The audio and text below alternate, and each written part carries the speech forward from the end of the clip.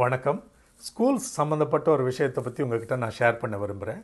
கடந்த பல வருடங்களாக நான் தமிழ்நாட்டில் இருக்க பல ஸ்கூல்ஸ்க்கு கெஸ்ட்டாக போகிறது உண்டு. அந்த சமயத்தில் அங்கே இருக்கிற என்டர்டெயின்மெண்ட்ஸில் இந்த பிள்ளைகளோட டேலண்ட்ஸை பார்த்தீங்கன்னா ரொம்ப அபாரமாக இருக்கும். ஆனால் பர்டிகுலராக இப்போ சமீபத்தில் பார்த்தீங்கன்னா டான்ஸ் டேலண்ட்ஸ் வந்து நர்சரி செக்ஷன்லேருந்து ஸ்கூல் ஃபைனல் வரைக்கும் எல்லா பாய்ஸ் அண்ட் கேர்ள்ஸும் அவ்வளோ அற்புதமாக ஆடுறாங்க. மகிழ்ச்சியாக இருக்குது. ஆனால் ஒரு விஷயம் கூடவே உறுத்தவும் செய்யுது.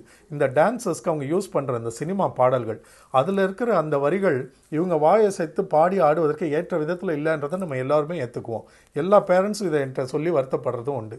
ஆனால் இந்த பள்ளி விழாக்களில் சினிமா பாடல்களை பயன்படுத்தக்கூடாதுன்னு ஏற்கனவே ஒரு ஜீவோ இருக்கிறதா கூட சொன்னாங்க.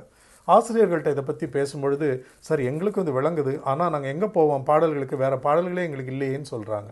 அப்போ இந்த விஷயத்தை குற்றம் சொல்கிறத விட்டுட்டு நம்ம இதுக்கு ஏதாவது செய்யணும்னு நான் யோசித்ததன் விளைவாக ஒரு ஆடியோ ஆல்பம் நான் உருவாக்கியிருக்கிறேன்.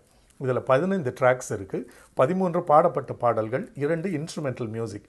இதை ஸ்கூல்ஸில் இவங்க பயன்படுத்தினா இவங்களுக்கு ரொம்ப பயனுள்ளதாக இருக்கும். இந்த 13 பாடல்கள்லையும் அந்த குழந்தைகளுக்கு பள்ளி மாணவ மாணவியருக்கு ஏற்ற விதத்தில் பலவிதமான அழகான பயனுள்ள கருத்துக்களை கவிஞர்கள் எழுதி கொடுத்துருக்குறாங்க.